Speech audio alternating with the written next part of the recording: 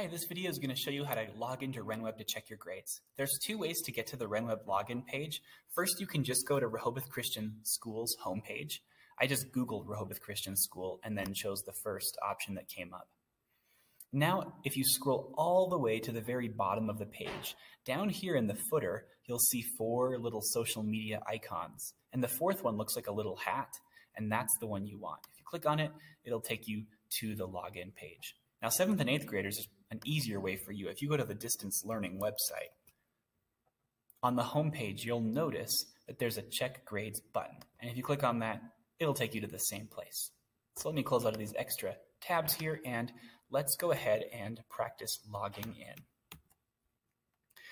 So there's a few things you need to put in. The first thing is the district code, and that's the same for everybody. It's capital R, capital E, dash, and that dash key is just to the right of the 0. Then N and M. And now your username, which is your full Rehoboth email address. I'll put in an example. Now, 9 times out of 10, if you're having a hard time logging into Renweb and it won't let you in, it's because you've typed the ending of your email address incorrectly. It's really easy to do.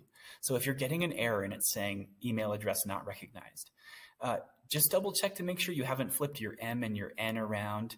It should be NM. Or maybe you accidentally wrote .com instead of .org. Double check that to make sure it is exactly right, because that's the most common error. And now your password. Today's Monday, August 31st, and in your email inbox, you'll have an email from Mr. Ipple. Today, he reset all 6th through 8th graders' passwords for Renweb. And he sent everybody an email telling you what your new reset password is. So you'll have to go into your email, find that from him, and get that password. I'm going to type in the password for this account, but you'll have to go into the email to get that. Next, I'm going to go ahead right down here and select student. And that's important that you do that as well. So let's double check we have all 4 of these things correct. RE-NM for district code. Your first and last name at rcsnm.org for username, your password from your email, and then student is selected. It's all correct. Now I'm going to go ahead and click Login. Now you notice at first it sort of looked like it wasn't going to go in. One of the boxes went blank and it was thinking a little bit. Don't worry if that happens. Just give it a minute and it'll go into your Renweb. I'm going to go ahead and scroll down, and you can see on the first page that you end up at, there's no grades.